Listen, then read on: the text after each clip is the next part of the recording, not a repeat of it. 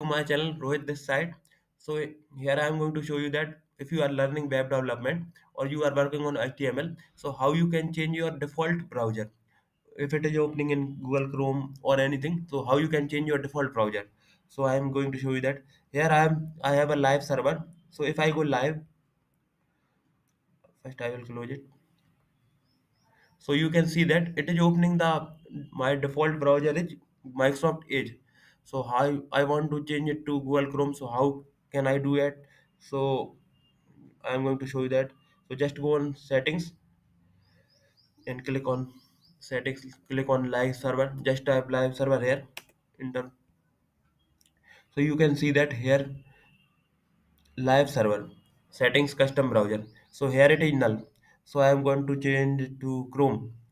So yes, so now you can see that I am going live. So here it is opening the browser in Google Chrome. So in this way you can change your customized browser. Thanks for watching the video.